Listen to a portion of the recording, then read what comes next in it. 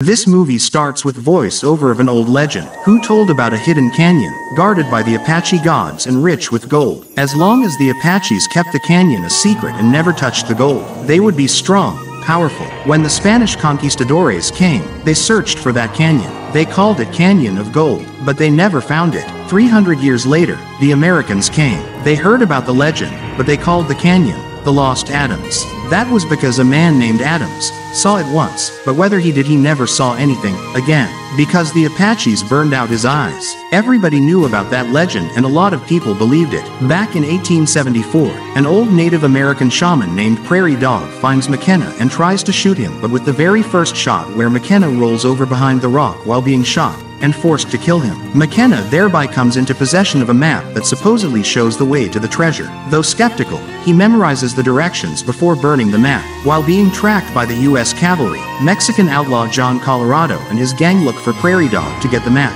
They take shelter in the house of an old judge in Hadleyburg, kill the judge and kidnap his daughter, Inga Bergman, to use as a hostage in case the cavalry catches up with them. Colorado finds McKenna digging a grave for Prairie Dog. When he sees that McKenna has burned the map, he takes McKenna captive, planning to force him to lead them to the gold. They return for the night to Colorado's secret hideout to be safe from both the cavalry and marauding Apaches, who are also seeking the gold. The gang is made up of outlaws, including Colorado's right-hand man, Sanch, and several Indians, among them a hulking Apache warrior named Hachita and a fiery Apache woman, Heshke. Colorado and his companions feel vengeful towards McKenna. He had previously run them out of the territory, and Heshke and McKenna were once lovers. But she rejected him after he arrested her brother, who was tried and hanged. When, at the night McKenna meets Inga, she cries for her father's death. While sleeping, Hachita tries to annoy Inga. McKenna saves her. The next morning, Ben Baker, a gambler from the town of Hadleyburg, arrives with assorted townsmen who have caught gold fever.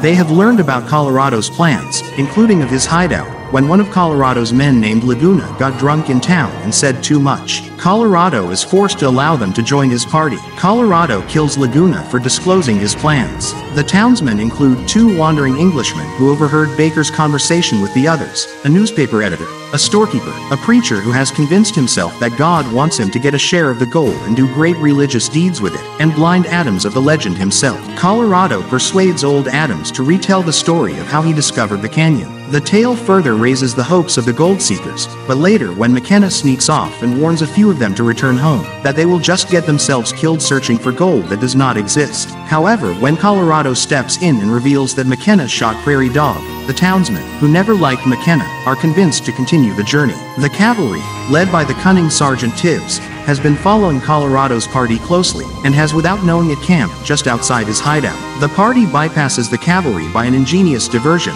during which McKenna tries unsuccessfully to escape with Inga. But shortly thereafter the cavalry ambushes the party at a waterhole, and most of the non-core members of the gang are killed. The remaining gold hungers continue on their way, and as they near the canyon, McKenna and Inga begin to fall in love. A jealous Heshke, who now wants McKenna back, twice tries to kill Inga, but both times he stops her. The cavalry is continuing its pursuit, and Sergeant Tibbs periodically sends messengers back to his base to keep it informed of his whereabouts. Eventually, the patrol is whittled down to just Tibbs and two others. Tibbs kills them and persuades Colorado he should be allowed to join the gang. After another shootout with the Apaches and crossing dangerous river rapids, they reach Shaking Rock, the location where, according to the map, the gold is. McKenna tells Colorado they will see the canyon the next morning. That night, Tibbs tries to enlist McKenna in a conspiracy against Colorado, but McKenna wants no part of it. Then, McKenna and Colorado talk in almost a friendly way. McKenna says that he wants his guns and the girl, and if there is no gold he still expects that Colorado will keep his word,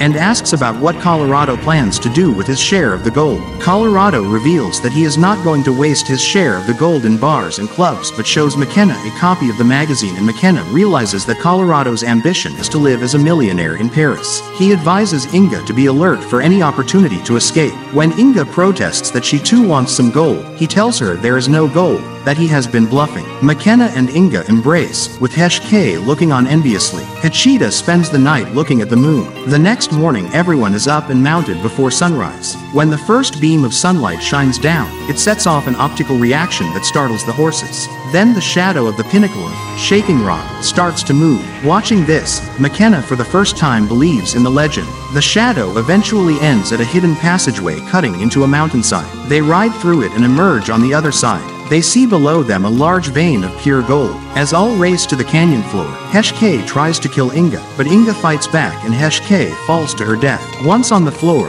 while Colorado and Tibbs celebrate their great fortune, McKenna, realizing that Colorado does not intend to leave any of the party alive, tries to escape with Inga up the canyon wall. Tibbs is killed by Hachita and Colorado while stuffing his saddlebags with gold nuggets. Colorado then shoots at Hachita, but his gun is unloaded. Hachita tells him that during the night he took the bullets out of Colorado's gun, as the spirits had told him to do, and that Colorado also has to be killed because he is not Apache. However, Hachita turns his back on Colorado, who kills him with a knife he had earlier taken from Heshke. Colorado pursues McKenna and Inga, catching up to them at an ancient Indian dwelling high up the cliff. They fight. Colorado has Hachita's tomahawk, so is the early aggressor, and would kill McKenna but for Inga's desperate intervention. McKenna gains the advantage over Colorado with some punishing blows, rendering him helpless. At that moment the marauding Apaches, presumably having followed the party's tracks into the mountain, enter the canyon and shoot up at the three. The Apaches thunder down to the canyon floor, shouting excitedly. However,